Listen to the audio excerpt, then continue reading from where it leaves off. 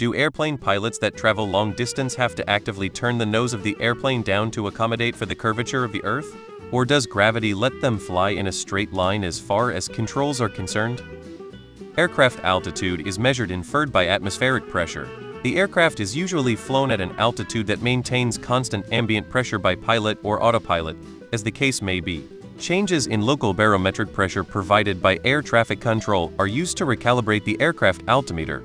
As long as the aircraft is flown at a constant ambient pressure, hence constant altitude, it will be following the Earth's curvature, as the atmosphere is attached to the spherical Earth and has same properties at same distance from the center, in an ideal case as the altitude is measured from the surface, which is curved, and not a plane.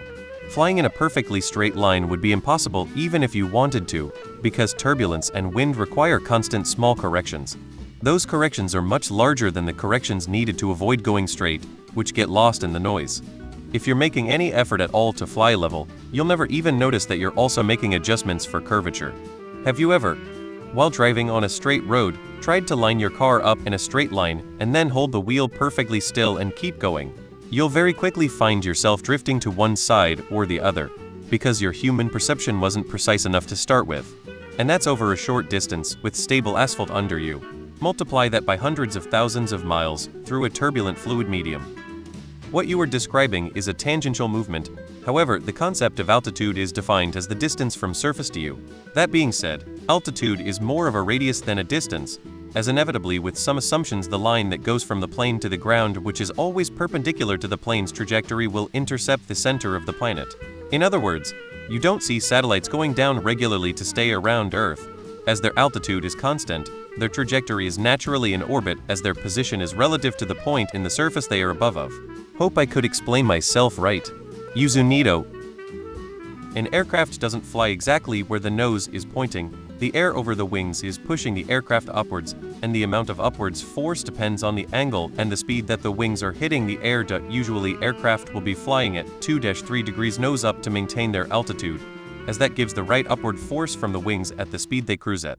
The aircraft doesn't stay at this angle itself, so the autopilot will be constantly adjusting it anyway, far more than the curvature of the Earth would cause.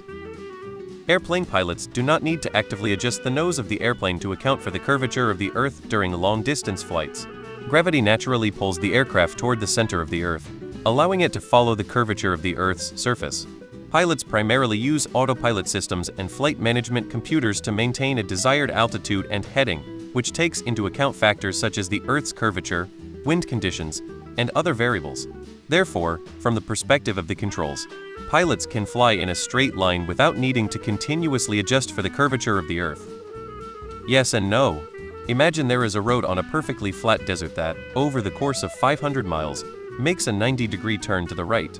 From any point on the road, the curvature is barely visible. It appears to be perfectly straight. It's a super windy day. As you drive along the road, you are constantly making corrections for the wind, if nothing else, but you feel mainly like you are always driving straight ahead. At the end of the road, if you add up all the left and right corrections, the sum total will be a 90-degree right turn. Same with the plane. It's windy as hell up there, and the autopilot is constantly making up-down corrections just to maintain altitude.